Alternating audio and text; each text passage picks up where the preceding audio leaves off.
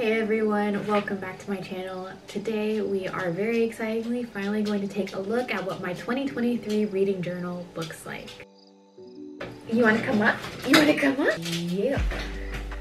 Diego wants to be a part of it. Okay, so before we jump into what my spreads look like exactly, let me just explain what I'm using exactly for my reading journal. This is a standard size traveler's notebook in brown. I've been using this for the past 2 years, and like I've said many times in previous videos, I really don't see this changing very much. As you can see, she's gone through some wear and tear, but we love how it looks. The patina is beautiful, and it's just been so nice to have this format for my reading journal because it is so portable, so easy to fill out spreads. And yeah, I am super excited to share with you guys what is on the inside of this reading journal. So without further ado, let's get into what my spreads look like. Alrighty, so in general, the setup of my traveler's notebook in terms of like what the inserts are is not too terribly different than what it's been historically, but I'll just go over it really quickly before I jump into the specific spreads that I've made for my reading journal.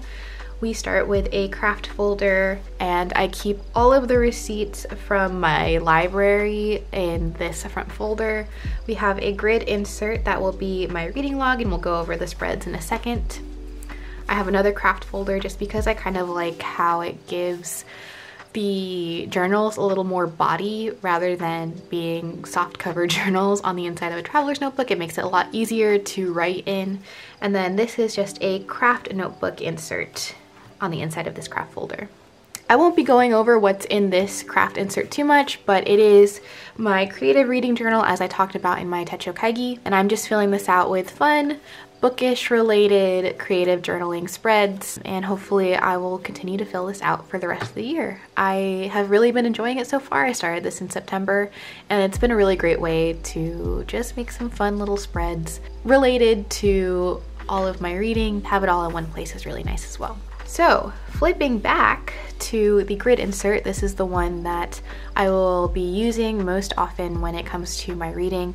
I've got a little book catapult sticker. This is a local indie bookstore that I love. It's been a while since I've been there, but trying to stay good on my book buying ban. Yeah, and I just picked up a sticker and I stuck it on the front because I really like how it looks. I chose a super simple title page thing for this insert, just using a really cute sticker. The general sort of theme that I had in mind for this reading journals is that just to go with this pretty little blue scheme, but that, as you will see in a second, very quickly fell apart. So a new thing that I've been doing with all of my journals and traveler's notebook inserts recently is doing a table of contents. I don't really have any rhyme or reason for it. I don't generally actually use the table of contents to be like, oh, I need to go to this page to get to this page and blah, blah, blah. Nah, it's just more of an aesthetic thing. I really like how tables of contents look, and so I decided to add them to all of my journals, and it's just another fun step in my journaling process that I've added. The first spread that I have here is my 2023 reading goals. So this is my announcement of my 2023 reading goals. I want to read 135 books next year. I generally read about 150 books a year, and that's been the trend for the past 3 or 4 years-ish. So I feel pretty confident in being able to make this goal. I want to read 10 classics. I used to be a huge classics girly, and I've got a stack of classics on my TBR shelf that have been collecting dust. So I'm hoping to return to them, whether that's via audiobook or reading them physically and annotating them again. And then this one's this one's interesting. We'll see how well I stick to this one, but the last goal that I have is to read 5 physical books that I own, and then I can buy 1 book. I tried this last year where I read 10 and then I bought 1, but I not only started cheating by reading non-physical books that I didn't own and then buying physical copies of those books, but I just at some point totally left that in the dust and was just buying books indiscriminately. So this one's tentative. I'm not super confident about this one, but I'm putting it out there, and hopefully maybe this year I can stick to it. This next spread is my reading overview spread. This is inspired by Kath at The Last Reader. I will link her blog and also her YouTube channel with the video of this reading overview spread in the description. I really loved how she breaks down her reading each month, not only in terms of like, was it a reread, was it a physical read, was it an audiobook, but how many books were, for example, hardcovers versus paperbacks, or how many were of these different genres. So I think this will be a really fun thing to do throughout the year, just to keep track of all my reading. I am not the biggest monthly reader, like I don't track my reads monthly, but I think this will just be generally fun to fill out as the year goes on. The next spread is another spread inspired by Kath, and that is this 2023 Reading in Pixels spread. So for each day of the year, I will fill in the box with one of these colors, signifying the format in which I read a book that day. I haven't quite figured out what I'm going to do for those days where I read multiple different formats quite yet. I'm hoping that this will be another fun way to track my reading throughout the year, and I hope to just at the very least have some fun with it. Again, I know I just said that I'm not huge on monthly statistics, but I did want to make a sort of wrap-up spread where I can just jot down one or two quick things about the month, like, oh hey, I read 14 books this month, or hey, I read a bunch of fantasy novels this month, or oh hey, I read a bunch of long books this month. So if my numbers look small in terms of overall reading, I read a lot of pages, so there's a difference. I haven't fully thought out this page, and again, it was kind of just like, oh, I wanted to use some calligraphy and set up another spread in my reading journal. I'm actually, you know what, now that I'm thinking about it and looking at this, I might turn this into my buddy read spread. So Justine from Justine Cape and Veronica from Wilder Moonlights on Instagram, also Moon and Coffee Books on her blog. I will link them both down below. We tried to do a monthly buddy read, and we kind of fell apart with that last year just because of reading slumps in life and everything getting in the way. But it looks like we're starting it up again. So now that we're reviving our little monthly book club, I might change this to say book club buddy reads. Okay, well, I'll let you guys know if that changes. Okay, and this next spread is not labeled, but I know in my heart that it's my anticipated releases spread. So I've just laid out the 12 months and started writing down titles and authors of books that will release in these months throughout the year. Now, if you're reading this and you're thinking to yourself, hey Mari, most of these books have actually already been released. Yes, you are absolutely correct. Most of these books have been released already in the year of 2022. However, the paperbacks have not gotten released. So a lot of these, in fact, I believe most of these are going to actually be the release dates for the paperback copies.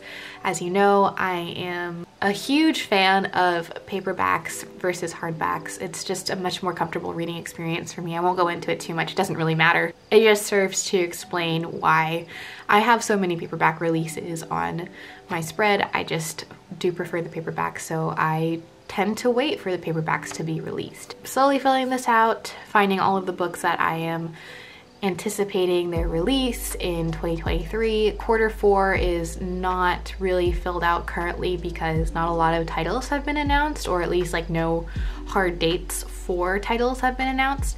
So that will get filled out as the year goes on.